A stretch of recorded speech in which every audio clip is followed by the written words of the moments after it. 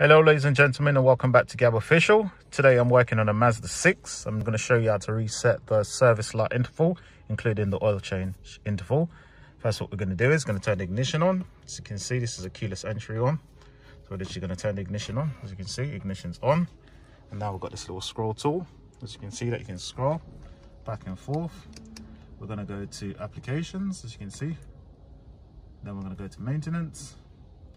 And as you can see, it says schedule in 6 months, 7,000 miles. Literally just going to click enter on there, so to go into it. And we're going to change the, we're going to scroll down to time. We're going to change it to 12 months.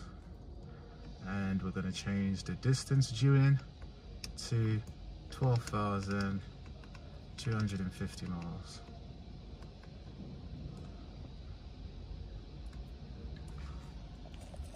And then we're just going to press reset.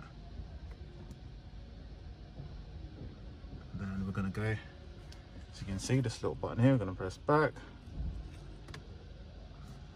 Now we're going to go to oil change. You can see it says 9,000 miles due. We're going to change that to the same, 12,250. As you can see,